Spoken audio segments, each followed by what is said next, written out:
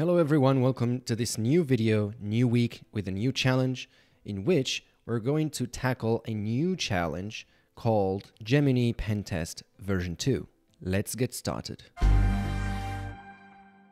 If you recall from my previous videos, we've solved the Gemini Pentest v1. I've just realized that I was pronouncing Gemini in the previous challenge as Gemini. Or is it Gemini or Gemini? Well, today we're going to tackle the second version. Hopefully this will be as fun as the first one. So we're going to save and start the game as usual. Let's open up a new terminal and wait for the host name to be up. There it is, ctf03.rootme.org. The first step that we need to do is discover what this machine has to offer. And to do that, you guessed it, we start with nmap to do what we call port scanning. Those of you who are new to this channel will learn that I like to start small and build upon what I find. So I'm just targeting the first 20 TCP ports, and I'm targeting this host name to see if there are any services that might pop up right now. And so now we have a bunch of filtered ports. We don't want those to be shown, so I'm going to increase the number of ports to 100 and just target the open ports with the -- open option. Let's give it some time and hopefully we'll get back the open ports. Perfect. We have two ports, 80 and 22, just like what we've had with our previous challenge. Now, what I'd like to do is run a full scan on the background. So I'm going to store all the results in a file called scan, and I'm going to remove the top ports and replace it with -b-. This essentially means that we're going to perform the whole TCP range, including non-standard ports. And while we are running this, I'm going to probe the HTTP service, which is hosted on port 80. So I'm going to open a new browser, ctf03.rootme.org. Okay. And we get back a web page as expected. Gemini Inc. version 2. Okay.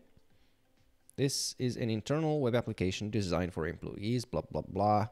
And roles and access controls have been implemented for administrators to access the admin panel. Okay, this is new.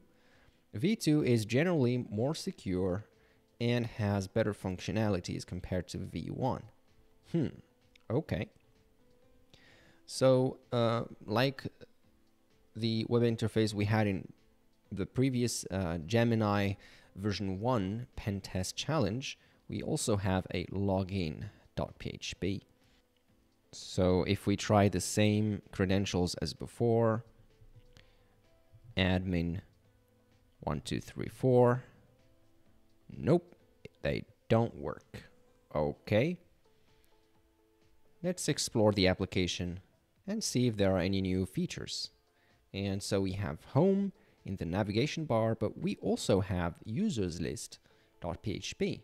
This functionality has been excluded, or should I say the file was deleted in the first version, but now it's present. Okay. It returns a 403, meaning forbidden in the HTTP jargon. So maybe that's because we're not authenticated yet. I'm not sure, but let's keep digging. So we have the contact, which points to a Twitter account, and we have a path or a URL in the About Us link that points to a WordPress website. I'm not sure if this is also part of the challenge. Let's see.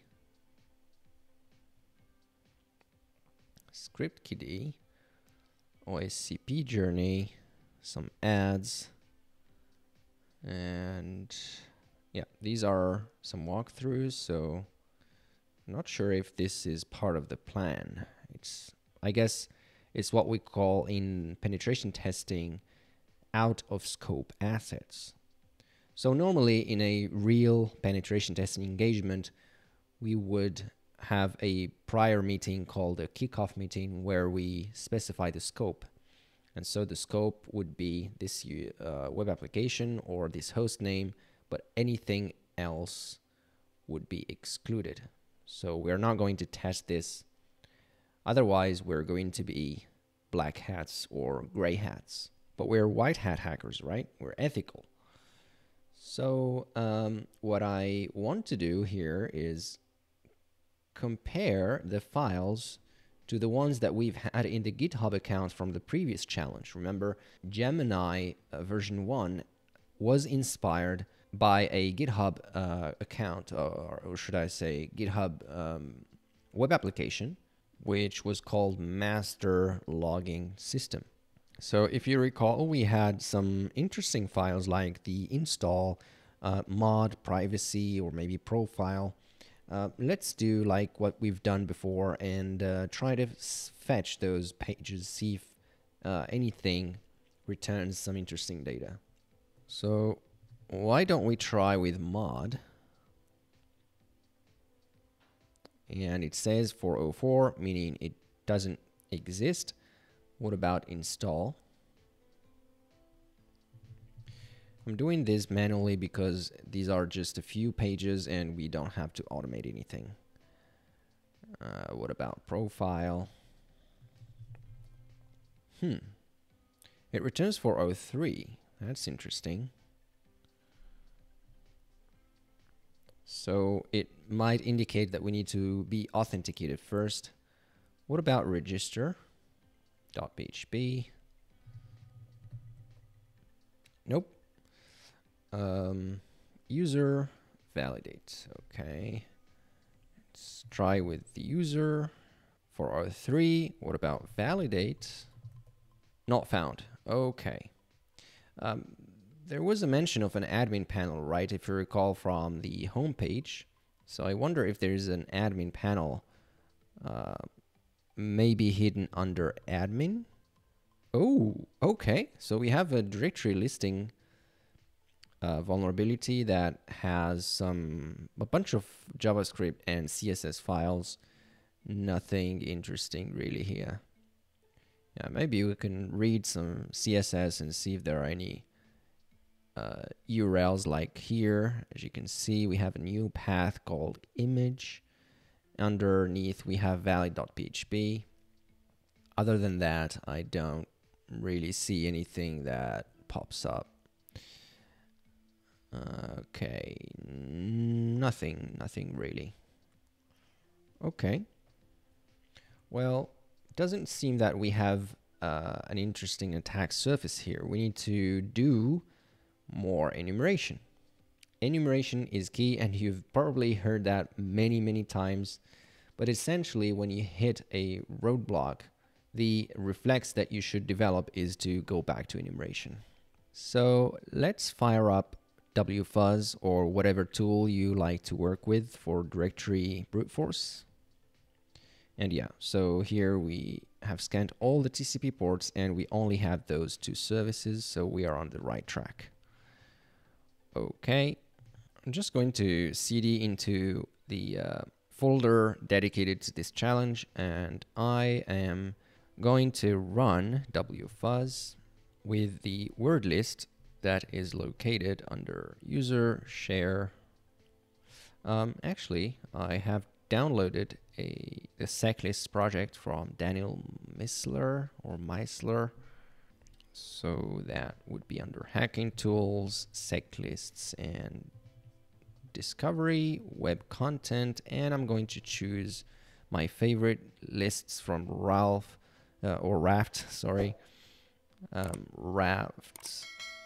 Let's start with small files, and we want to target our web application, readme.org, and we want to brute force this place. This is where we place the fuzz placeholder, and we want to hide the codes that return 404, meaning it doesn't exist. Let's give it a try and see what we get.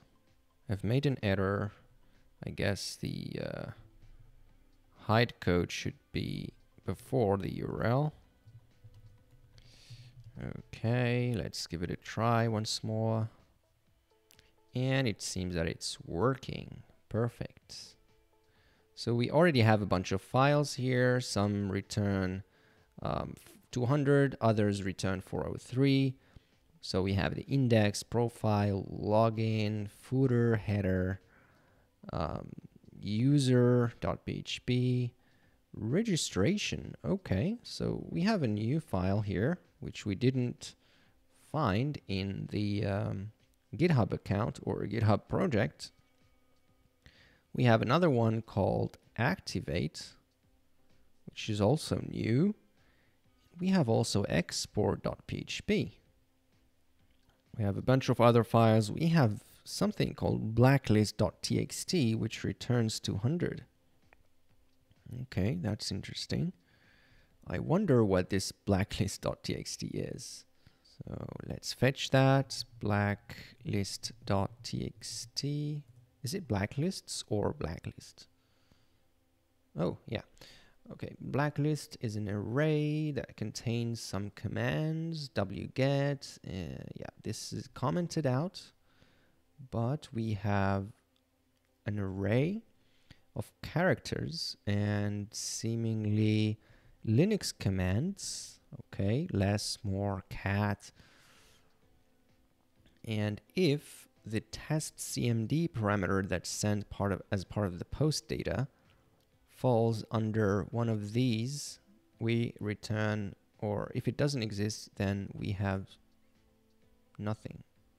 Seems that it's a broken code, and yeah, not sure why this file is here, but let's save it for later. Maybe it would be handy.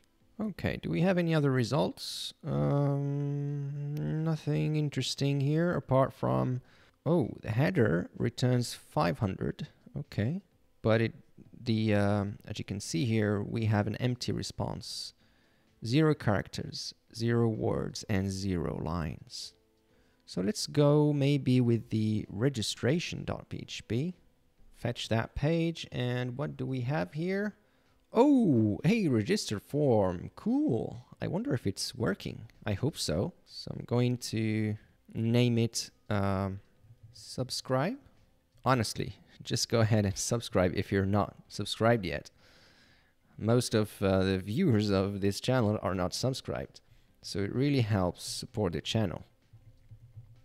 So yeah, okay, we're going to use that as the password. Why not? Oh, there was an error. Please try again. Let's retry. Please subscribe. And the password, please subscribe. Email already in use. Oh, okay. So we have an email enumeration vulnerability here. We could try several emails and see if they are in use or not, and then try to brute force the login if it's using the email, of course. But I suspect the error we get is because we are using a weak password. I'm not sure, but let's use something that has a bunch of characters. Yeah, it's saying email already in use. Let's try with another email and then introduce some characters in our password. Username already in use. Okay, so we have also a username enumeration vulnerability. Let's add a 01 and then the password. Oh, okay. So I guess the problem that we've been having was regarding the password. It's just that the error message did not mention it. Let's save that password. And it says here, your account is not yet activated. Please submit the 6-digit code for activation.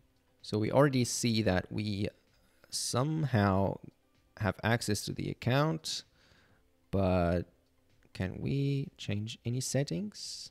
Nope. Can we access user list? Nope. Okay. All right. So because we need to activate it, I guess that's the responsibility of this page, if I'm not mistaken.